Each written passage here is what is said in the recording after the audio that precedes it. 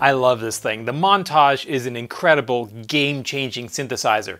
Another incredible, game-changing, genre-changing, one of the most famous synthesizers of all time was the DX7. I'm going to tell you how you can get the DX7 inside your Montage or MODX, and I'm going to give you a couple hundred patches for free coming up.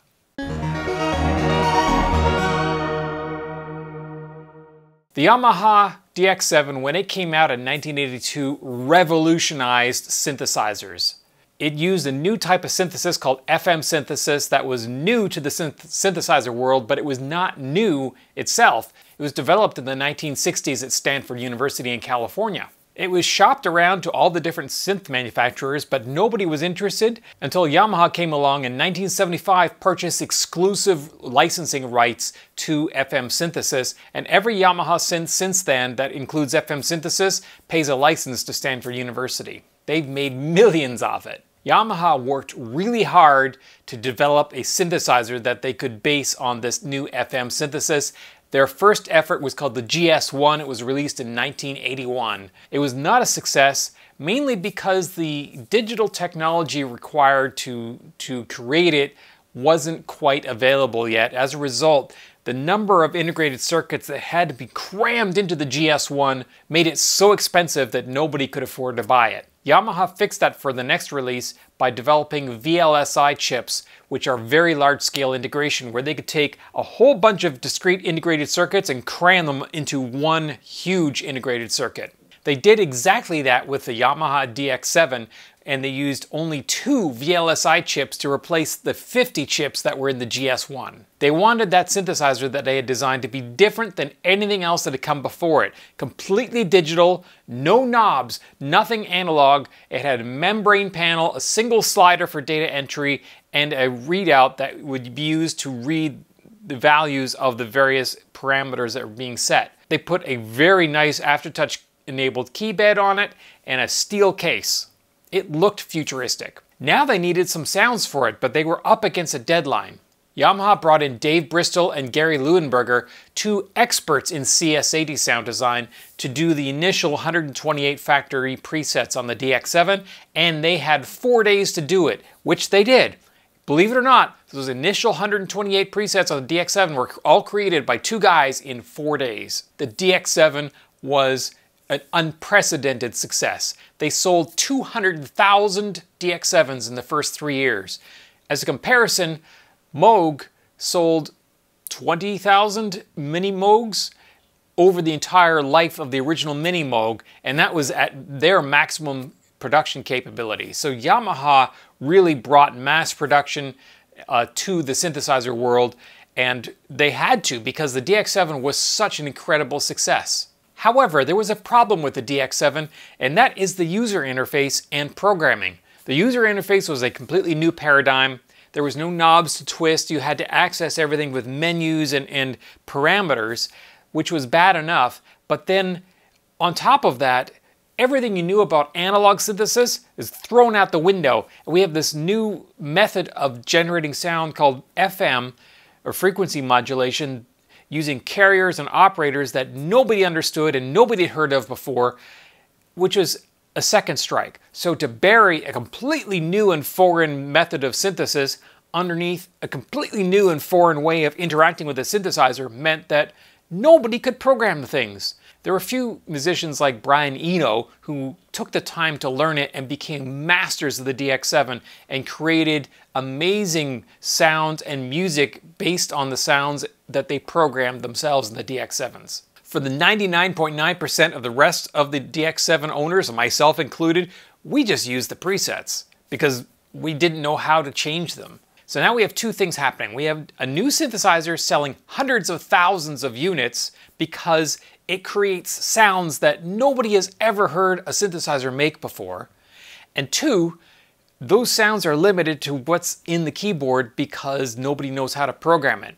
So because everybody's using them and nobody knows how to change them, those presets got used everywhere. In 1986, 40% of the #1 single tracks on the Billboard Hot 100 had DX7 presets in them. And on the R&B charts, 60% of the #1 songs on that chart used DX7 presets in them. You could not hear a song without hearing a DX7 preset in it. The Montage M, and the MODX can all load original DX7 patches into the synthesizer and play them as if it were a DX7.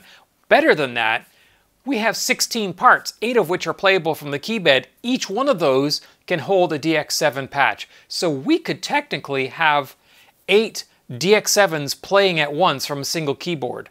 That's pretty incredible. So because of that, I've loaded all the factory original sounds plus another 128 DX7 sounds and plus another 100 sounds that were released publicly by Narfsounds sometime back. And I've loaded those into my Montage. So if I go in here and change the bank to DX7 Factory and Narfsounds, which is what I called it on my synth, now we have all these DX7 sounds in here.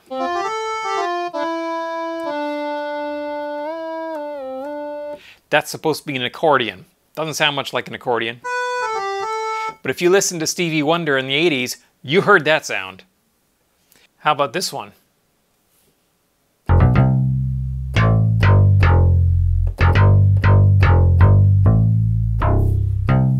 I can't even name how many songs from the 80s used that sound, but there was hundreds.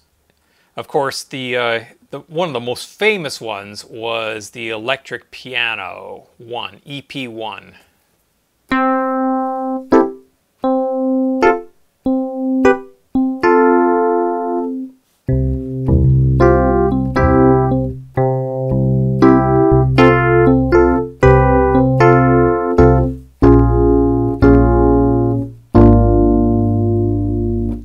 Every time I hear that sound, I just think of Doogie Howser. Or how about this one?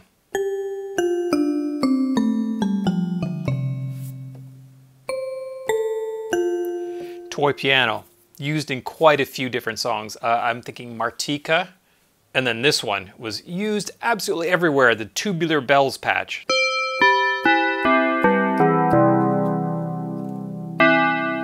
Taco Bell commercial. Or Sin Orc, used by Queen on Who Wants to Live Forever.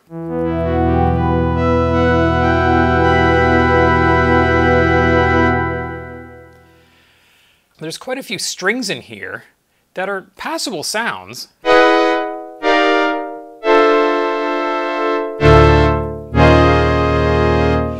But they don't sound as good as strings that we're expecting to hear today. However, because we're working with a modern synthesizer with effects in it, we can go in and add some, let's see, some reverb send. And that's a bit too much reverb, but we can fix that.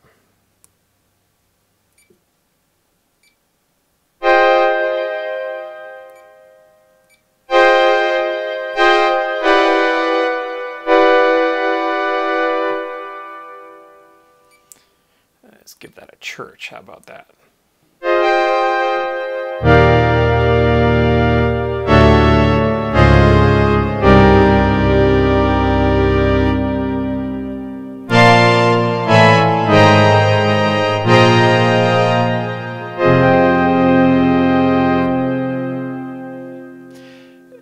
The primary sound that you're hearing is still the same, but giving it some reverb just seems to give it a little bit more depth and organic feel to it. So if you want to play 80s music, I suggest you go to Narfsounds because they have packs set up where they have set up individual performances for specific songs, where they've taken a lot of time to deconstruct individual songs. If there's DX7 sounds in them, they've got the actual DX7 patches in there. Sometimes there's parts of songs that are really complex and they'll just put a sample in there that you can, maybe a loop, you can hold down a key and it'll play a complex loop. The whole idea is that it's for people who are doing cover songs in bands or what have you, and they've done a lot of the hard work that's required to actually create those songs. Yamaha wrecked my video. So how I originally shot this video was I told you about the Yamaha FM converter that lets you convert DX7 patches, the original sysx files that would be loaded into DX7s, and convert them into libraries you could load into the Montage and MODX. My original plan for this video was to demonstrate how you use that tool. They have an online tool that to do that and show you how you could do it and load your own sounds in there and so on. However, 3 weeks ago, Yamaha shut down that page and it doesn't exist anymore. Well, it didn't. So my video was going to be that now that Yamaha has shut down the FM converter webpage, I'm going to give you a package of all my DX7 patches here for free. And I had that set up, and I had 250 patches. A lot of them were the original factory DX7 patches. There were some Narfsound patches that Narfsounds released publicly a little while ago. I'm still going to do that. So if you are interested in a pack of sounds that is, I think it was about 256 sounds of original DX7 sounds that were factory and expansion patches, and then the Narfsounds, which is I think about another 90 or 95 sounds. I have that library. That's actually what you saw me scrolling through on my montage here. I will put a link to that you can download in the description of this video. You can download it and load that onto your Montage or MODX. I've done all the work for you. You'll see all the patches in there just like you saw on mine. And those patches are tiny. FMX does not have any samples in it. All it is just a configuration file that describes the configuration to build the sound. So they don't take up much room in your synth at all. And in fact, those 250 sounds, the library containing those 250 sounds is only 1.6 megabytes. So it's tiny. FMX sounds take up no space whatsoever. There are so many sounds. I have a collection of close to 13,000 DX7 patches that I've collected over the years. There's no way I'm going to try and sort them and move them into here. But now that the FMX tool, conversion tool, is back online and working, let's do just that. I'm going to take some patches from my collection and we'll convert them, turn them into a library, load them onto my Montage, and I'll show you how it's done. And in typical Yamaha fashion, they have ruined this tool. They redid it and changed how it worked. It used to be that you could take 100, 1,000 patches, whatever you wanted, cram as many as you wanted into the tool, hit go, and it would compile them all together, spit them out as a Montage library file or a MODX library file that you could load directly in. Yamaha has ruined that tool, and now it only lets you do 10 patches. So the most number of patches you can fit into a library is 10. What the hell, Yamaha? Now you have to buy a third-party application like Milas Tools to combine libraries together if you want more than 10 DX7 patches in a single library. What a stupid decision on Yamaha's part. Maybe I'll have a look at that page and see if there's a way that it can be hacked and get rid of that limitation. So let me show you how you can take 10 patches from a DX7 and make a Montage library out of them. All right, this is really quite simple. You go to this URL and you can see it at the top there. I'll put a link to this in my description below. And once you get there, you'll see this screen. It's very simplified compared to the old version of the page. The old tool let you connect directly to your synthesizer and transfer the files without having to use a USB key. This one sucks. So, like I said, Yamaha made things worse. So I'm going to take some of my files here. You can see I've got a list of these files here. What are these? I don't know. We'll pick 10 of these. 2, 3, 4, 5, 6, 7, 8, 9, 10. So there's 10 files selected. I'm going to drag those into here. So here's my 10 files. It uploads them. And once it's finished uploading those 10 files, we convert and download. And there's the downloaded file. So if I open that, you can see I get a zip file with a library in that. So I'm going to export that into a USB key. Let me do that now. So I'm going to take this library, drag it onto here, It'll copy it, and now I'll eject that. Okay, so I've got my USB key that I copied the library onto. We'll plug that into my Montage. And now we'll go to Utility, and we are going to Contents, and there's my Montage 7. And what do we call that? Well, there it is, YMC Export X7L, so we'll load that. I don't know why that takes so long. I sped that up. So now I'm going to go into our category. We're going to switch it to YFMC Export. And each of those 10 sysx files that we loaded have quite a few different patches within them. I think up to 32 per. So as you can see, we now have a huge collection of sounds in here. Wow, I mean, there's absolutely tons in here.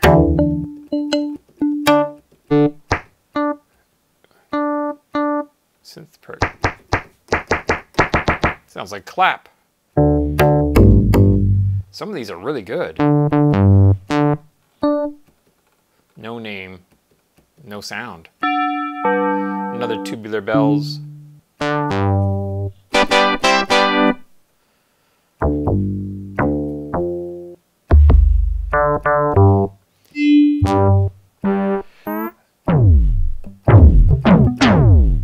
Unfortunately, these are not categorized at all, so you basically have to go by these tiny little names in here. Pad sweep.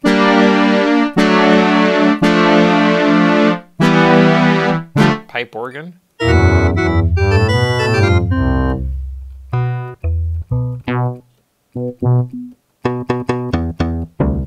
Not bad for electric bass.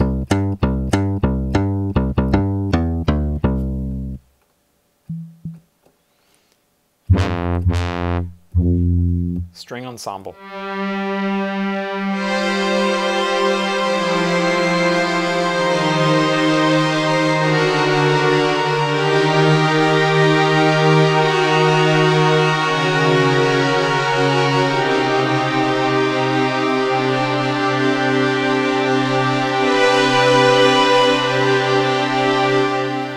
That's not bad for a DX7. Of course, there's no, like I said, there's absolutely no effects back in there. So once again, we could go in here, edit, and we'll just bump up the send there. And if we go to common, we can then go to our effects routing and adjust what we're seeing here. And let's change that to SPX, and we'll make it a large hall. That's not the greatest reverb, is it? Church. I like that church one.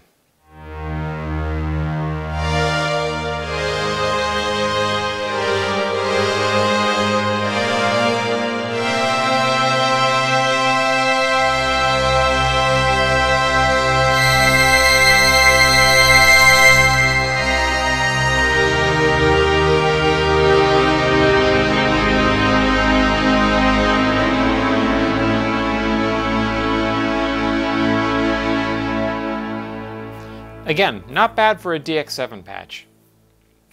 All right, so now you've seen how I actually create those patches.